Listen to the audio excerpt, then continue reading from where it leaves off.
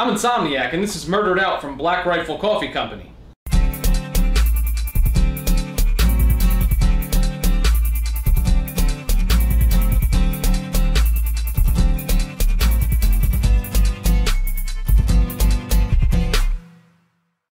Alright, so most of you probably already saw my review on Beyond Black from Black Rifle Coffee Company. This one is Murdered Out, and as you see there, the packaging gives you that feel, which is really cool. Still has the same bag, but it has that kind of almost blended in MO there. And the rest of it's just as simple and pleasing, in my opinion, as the last package. Very simple, same exact stuff on the back, ingredients, coffee. And for those of you who always get pissed off about the ground coffee, this is another whole bean coffee. Stop whining. So, we're reviewing it right today. The aromas out of the bag are very chocolatey. And it kind of has like a grain or weedy cereal or something like that to it as well. And it kind of, the combined aroma gives you like, kind of like a Cocoa Puffs. Touch my Cocoa Puffs and I will beat your ass! Or something like that. It almost reminds me of a chocolatey cereal. Then you have a bit of wood, but it's kind of like an old wood box that you left in the basement for a while. It's kind of like almost like a moist, damp, musty wood. And then there's a little bit of saltiness, which mixed in with everything else kind of reminds me of, I guess the best way to put it, if you were to put salt and a bit of chocolate and a kind of weedy scent all together, you'd get chocolate-covered pretzels with salt. So salted chocolate-covered pretzels. I think you'd get what I'm saying. No shit, Sherlock! Definitely a nice combination of scents. The beans in this coffee are not nearly as oily as in Beyond Black. If you remember Beyond Black, I said it kind of looked like there was gun oil on the beans. I don't know how well you can see that there, but definitely not as oily as the Beyond Black. Oops, I lost one. Yeah, so I like the way it smells. Let's grind some of it up, brew some of it up, and keep it going.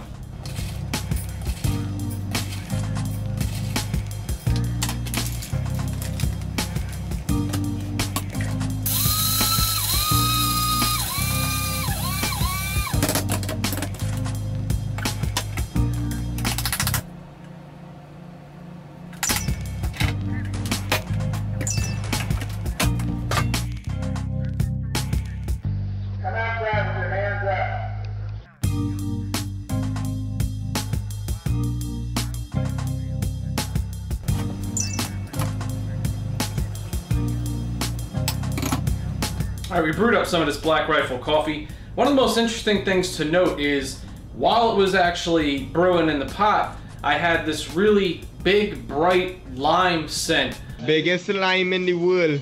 Kind of filling up the room, so I thought this was going to be extraordinarily citrusy to the brewed aroma, but oddly enough, once you get it in the cup, I don't really smell lime anymore. There is a little bit of a citrus note, but I mean, it's really faint. There's definitely some cocoa in there, still some of that chocolatey goodness like it did right out of the bag. And like I said, still a little bit of citrus. There you go. Then a bit of mixed nuttiness and earth. Can't exactly tell what kind of nuts it's like a big mix. Well, that's why I said mixed nuttiness. Fuck this guy. Alright, let's give it a shot. Alright, well, you have a little bit of a nutty flavor. It's actually a roasted almond specifically. Then there's a little bit of a kind of citrus oil in there. Kind of reminds me of like, I don't know, kind of like orange peel, but if you were to just somehow get oils from that. Or maybe that's where the oils come from. Shows you what I know. He's a genius. But definitely a little bit of an oily citrus. And then speaking of oily, the actual overall flavor profile, I'd say most of what this actually tastes like is just oily dirt.